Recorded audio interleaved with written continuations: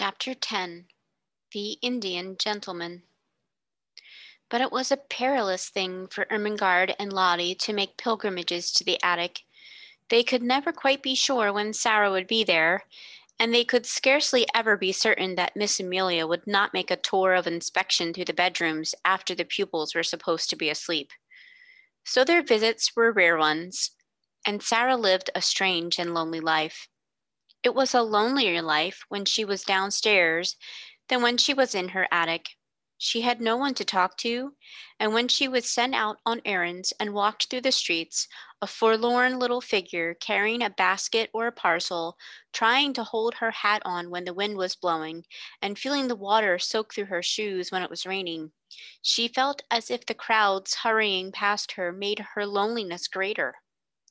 When she had been the Princess Sarah, driving through the streets in her brougham, or walking attended by Mariette, the sight of her bright, eager little face and picturesque coats and hats had often caused people to look after her. A happy, beautifully cared for little girl naturally attracts attention.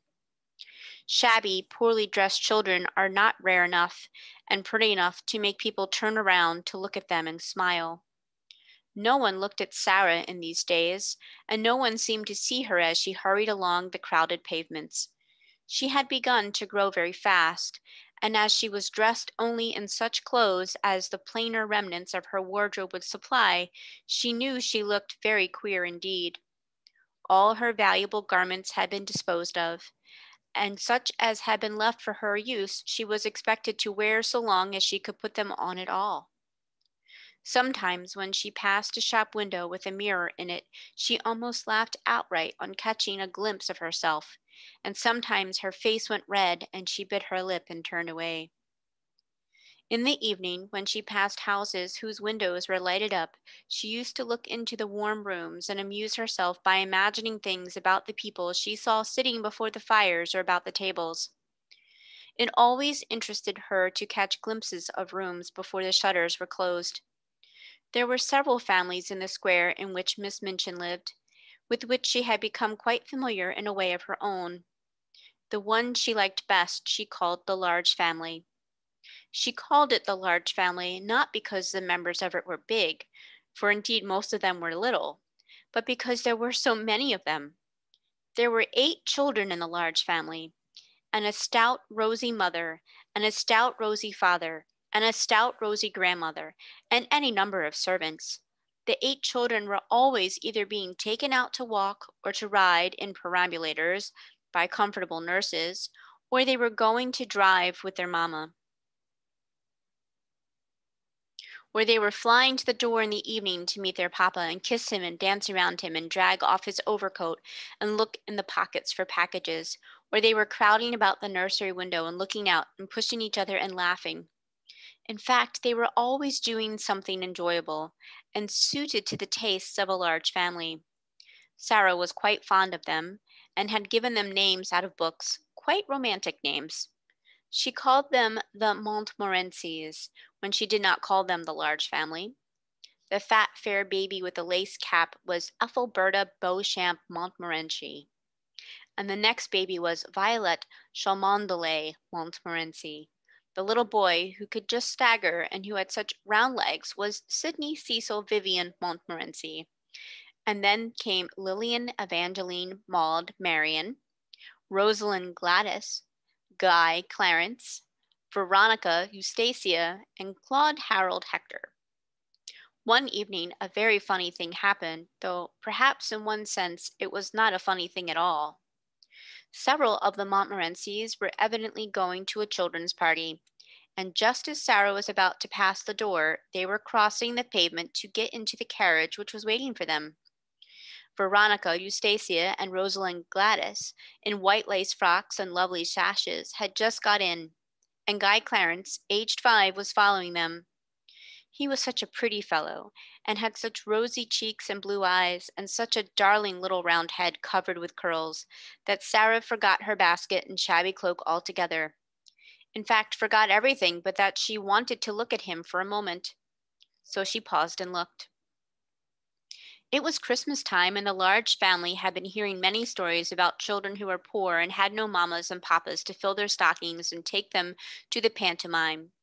Children who were, in fact, cold and thinly clad and hungry.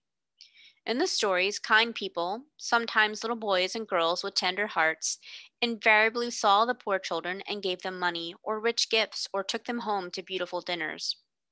Guy Clarence had been affected to tears that very afternoon by the reading of such a story, and he had burned with a desire to find such a poor child and give her a certain sixpence he possessed, and thus provide for her for life.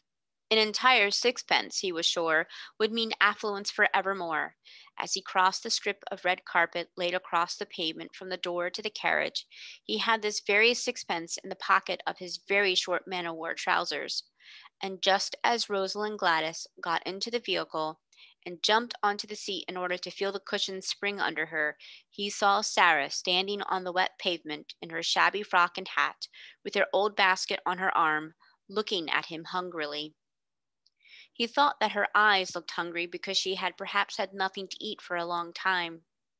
He did not know that they looked so because she was hungry for the warm, merry life his home held and his rosy face spoke of, and that she had a hungry wish to snatch him in her arms and kiss him. He only knew that she had big eyes, and a thin face, and thin legs, and a common basket, and poor clothes. So he put his hand in his pocket and found his sixpence, and walked up to her benignly. "Here, poor little girl," he said. "Here is a sixpence. I will give it to you."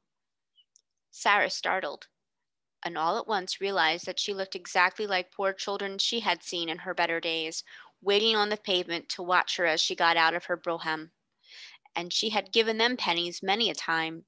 Her face went red, and then it went pale, and for a second she felt as if she could not take the dear little sixpence. "Oh no," she said. "Oh no, thank you. I mustn't take it indeed." Her voice was so unlike an ordinary street child's voice, and her manner was so like that of a well-bred little person, that Veronica Eustacia, whose real name was Janet, and Rosalind Gladys, who was really called Nora, leaned forward to listen. But Guy Clarence was not to be thwarted in his benevolence.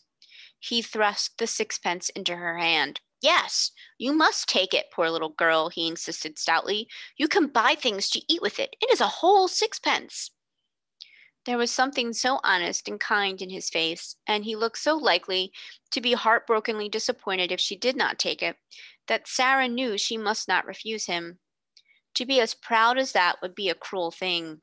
So she actually put her pride in her pocket, though it must be admitted her cheeks burned. "Thank you," she said. "You are a kind, kind little darling thing." And as he scrambled joyfully into the carriage, she went away, trying to smile, though she caught her breath quickly, and her eyes were shining through a mist. She had known that she looked odd and shabby, but until now she had not known that she might be taken for a beggar. As the large family's carriage drove away, the children inside it were talking with interested excitement. "Oh, Donald," this was Guy Clarence's name, Janet exclaimed alarmedly. "Why did you offer that little girl your sixpence? I'm sure she is not a beggar." "She did not speak like a beggar," cried Nora, "and her face didn't really look like a beggar's face." "Besides, she didn't beg," said Janet. "I was so afraid she might be angry with you. You know it makes people angry to be taken for beggars when they are not beggars." "She wasn't angry," said Donald, a trifle dismayed but still firm. "She laughed a little, and she said I was a kind, kind little darling thing. And I was," stoutly. "It was my whole sixpence." Janet and Nora exchanged glances. "A beggar girl would never have said that," decided Janet. "She would have said, 'Thank yer kindly, little gentleman, thank yer, sir,' and perhaps she would have bobbed a curtsy." Sarah knew nothing about the fact, but from that time the large family was as profoundly interested in her as she was in it. Faces used to appear at the nursery windows when she passed, and many discussions concerning her were held around the fire. "She's a kind of servant at the seminary," Janet said. "I don't believe she belongs to anybody. I believe she is an orphan. But she is not a beggar, however shabby she looks." And afterward she was called by all of them the little girl who was not a beggar, which was, of course, rather a long name and sounded very funny sometimes when the youngest one said it in a hurry. Sarah managed to bore a hole in the sixpence and hung it on an old bit of narrow ribbon around her neck. Her affection for the large family increased, as indeed her affection for everything she could love increased. She grew fonder and fonder of Becky, and she used to look forward to the 2 mornings a week when she went into the schoolroom to give the little ones their French lessons. Her small pupils loved her, and she strove with each other for the privilege of standing close to her and insinuating their small hands into hers. It fed her hungry heart to feel them nestling up to her. She made such friends with the sparrows that when she stood upon the table, put her head and shoulders out of the attic window, and chirped, she heard almost immediately a flutter of wings and answering twitters, and a little flock of dingy town birds appeared and alighted on the slates to talk to her and make much of the crumbs she scattered. With Melchizedek, she had become so intimate that he actually brought Mrs. Melchizedek with him sometimes, and now and then one or two of his children. She used to talk to him, and somehow he looked quite as if he understood.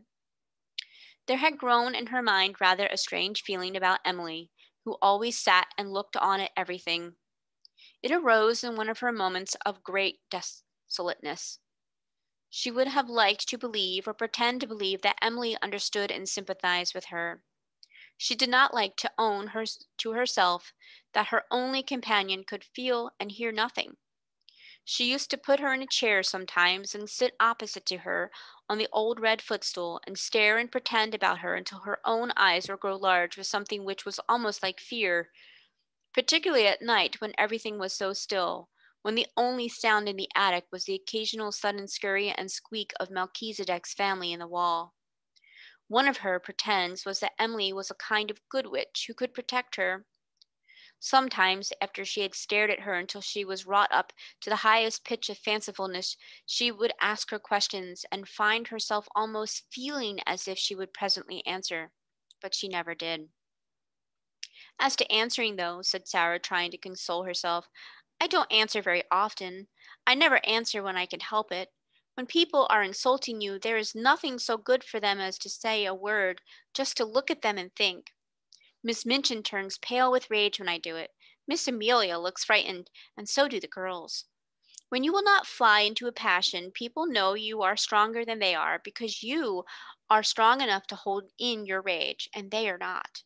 And they say stupid things they wish they hadn't said afterward. There is nothing so strong as rage, except what makes you hold it in. That's stronger. It's a good thing not to answer your enemies. I scarcely ever do. Perhaps Emily is more like me than I am like myself. Perhaps she would rather not answer her friends even. She keeps it all in her heart. But though she tried to satisfy herself with these arguments, she did not find it easy. When after a long, hard day, in which she had been sent here and there, sometimes on long errands through wind and cold and rain, she came in wet and hungry, and was sent out again because nobody chose to remember that she was only a child, and that her slim legs might be tired and her small body might be chilled, when she had been given only harsh words and cold, slighting looks for thanks, when the cook had been vulgar and insolent, when Miss Minchin had been in her worst mood, and when she had seen the girls sneering among themselves at her shabbiness, then she was not always able to comfort her sore, proud, desolate heart with fancies when Emily merely sat upright in her old chair and stared. One of these nights, when she came up to the attic cold and hungry, with a tempest raging in her young breast, Emily's stare seemed so vacant, her sawdust legs and arms so inexpressive, that Sarah lost all control over herself. There was nobody but Emily, no one in the world, and there she sat. I shall die presently, she said at first. Emily simply stared. I can't bear this, said the poor trembling child. I know I shall die. I'm cold. I'm wet. I'm starving to death. I've walked 1,000 miles today, and they have done nothing but scold me from morning till night. And because I could not find the last thing the cook sent for me for, they would not give me any supper. Some men laughed at me because my old shoes made me slip down in the mud. I'm covered with mud now, and they laughed. Do you hear? She looked at the staring glass eyes and complacent face, and suddenly a sort of heartbroken rage seized her. She lifted her little savage hand and knocked Emily off the chair, bursting into a passion of sobbing. Sarah, who never cried, "You are nothing but a doll," she cried. "Nothing but a doll, doll, doll. You care for nothing. You are stuffed with sawdust. You never had a heart. Nothing could ever make you feel. You are a doll." Emily lay on the floor, with her legs ignominiously doubled up over her head, and a new flat place on the end of her nose. But she was calm, even dignified. Sarah hid her face in her arms. The rats in the wall began to fight and bite each other and squeak and scramble. Melchizedek was chastising some of his family. Sarah's sobs gradually quieted themselves. It was so unlike her to break down that she was surprised at herself.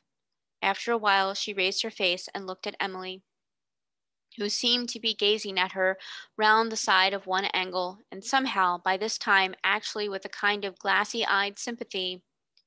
Sarah bent and picked her up. Remorse overtook her. She even smiled at herself, a very little smile. "You can't help being a doll," she said with a resigned sigh, "any more than Lavinia and Jessie can help not having any sense. We are not all made alike. Perhaps you do your sawdust best." And she kissed her and shook her clothes straight and put her back upon her chair. She had wished very much that someone would take the empty house next door. She wished it because of the attic window, which was so near hers. It seemed as if it would be so nice to see it propped open some day, and a head and shoulders rising out of the square aperture. If it looked a nice head, she thought, I might begin by saying good morning, and all sorts of things might happen. But of course, it's not really likely that anyone but underservants would sleep there. One morning, on turning the corner of the square after a visit to the grocer's, the butcher's, and the baker's, she saw to her great delight that during her rather prolonged absence a van full of furniture had stopped before the next house. The front doors were thrown open, and men in shirt sleeves were going in and out, carrying heavy packages and pieces of furniture. "It's taken," she said. "It really is taken. Oh, I do hope a nice head will look out of the attic window." She would almost have liked to join the group of loiterers who had stopped on the pavement to watch the things carried in. She had an idea that if she could see some of the furniture, she could guess something about the people it belonged to. "Miss Minchin's tables and chairs are just like her," she thought. "I remember thinking that the first minute I saw her, even though I was so little. I told Papa afterward, and he laughed and said it was true. I am sure the large family have fat, comfortable armchairs and sofas, and I can see that their red, flowery wallpaper is exactly like them. It's warm and cheerful and kind-looking and happy." She was sent out for parsley to the greengrocer's later in the day, and when she came up the area step, her heart gave quite a quick beat of recognition.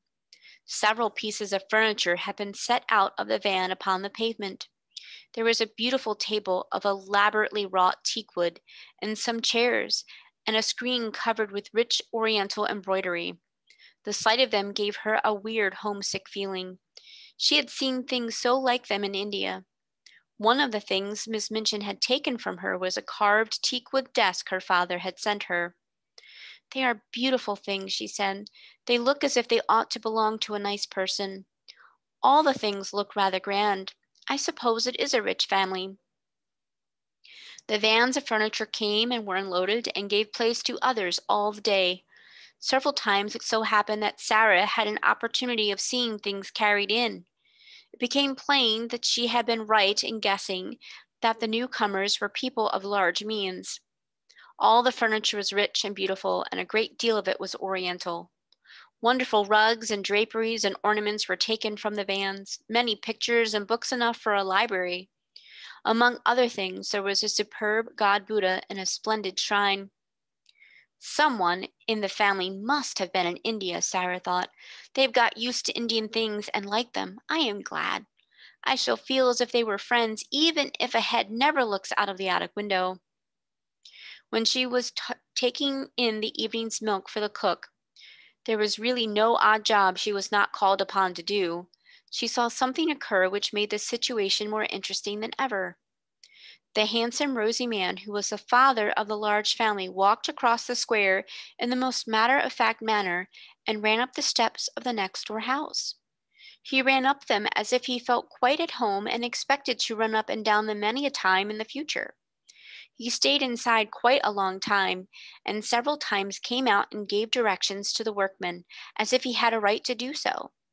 It was quite certain that he was in some intimate way connected with the newcomers and was acting for them. If the new people have children, Sarah speculated, the large family children will be sure to come and play with them, and they might come up into the attic just for fun. At night, after her work was done, Becky came in to see her fellow prisoner and bring her news. It's an Indian gentleman that's coming to live next door, miss, she said. I don't know whether he's a black gentleman or not, but he's an Indian one. He's very rich, and he's ill, and the gentleman of the large family is his lawyer. He's had a lot of trouble, and it's made him ill and low in his mind. He worships idols, miss. He's a heathen and bows down and to wood and stone. I seen an idol being carried in for him to worship. Somebody had ought to send him a track. You can get a track for a penny. Sarah laughed a little. I don't believe he worships that idol, she said.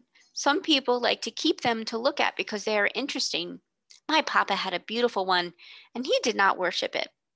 But Becky was rather inclined to prefer to believe that the new neighbor was an heathen. It sounded so much more romantic than he should merely be the ordinary kind of gentleman who went to church with a prayer book. She sat and talked long that night of what he would be like, of what his wife would be like if he had one, and of what his children would be like if they had any children. Sarah saw that privately she could not help hoping very much that they would all be black and would wear turbans, and above all, that, like their parent, they would all be heathens. I never lived next door to no heathen, miss, she said. I should like to see what sort of ways they'd have. It was several weeks before her curiosity was satisfied, and then it was revealed that the new occupant had neither wife nor children. He was a solitary man with no family at all, and it was evident that he was shattered in health and unhappy in mind. A carriage drove up one day and stopped before the house. When the footman dismounted from the box and opened the door, the gentleman who was the father of the large family got out first. After him, there descended a nurse in uniform. Then came down the steps two men servants.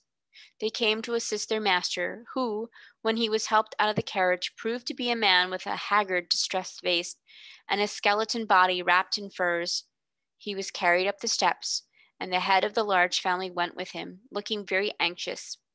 Shortly afterward, a doctor's carriage arrived, and the doctor went in, plainly to take care of him.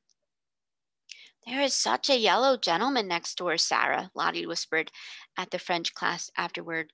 Do you think he is a Chinese? The geography says the Chinese men are yellow. No, he is not Chinese, Sarah whispered back. He is very ill. Go on with your exercise, Lottie. Non, monsieur, je n'ai pas le canif de mon oncle. That was the beginning of the story of the Indian gentleman.